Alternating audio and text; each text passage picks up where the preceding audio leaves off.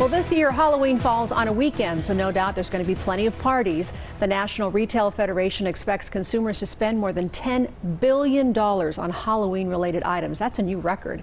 And while the CDC encouraged us to stay home last year, this time it's given us the green light to safely trick-or-treat in small groups.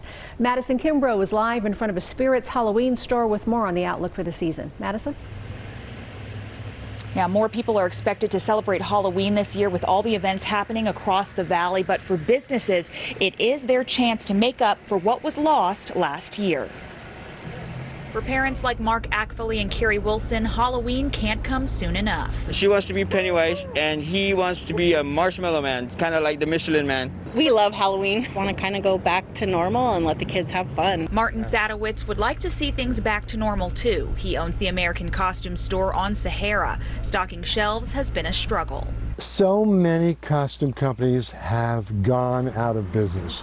It is so difficult to be in this time period with the COVID crisis and try to supply people with costumes. Yes, sales have gone down, about half. As for haunted houses, Rich Strelak, the owner of Asylum and Hotel Fear, is excited to see people return and is still looking for volunteer actors. I think we're still going to have a good audience coming out this year because people, they're always going to be hesitant. But we'll still do volunteers up and throughout the season if we can work them in. As for the number of people allowed in the haunted house, it's a max of 6 at a time, and reservations can be made online.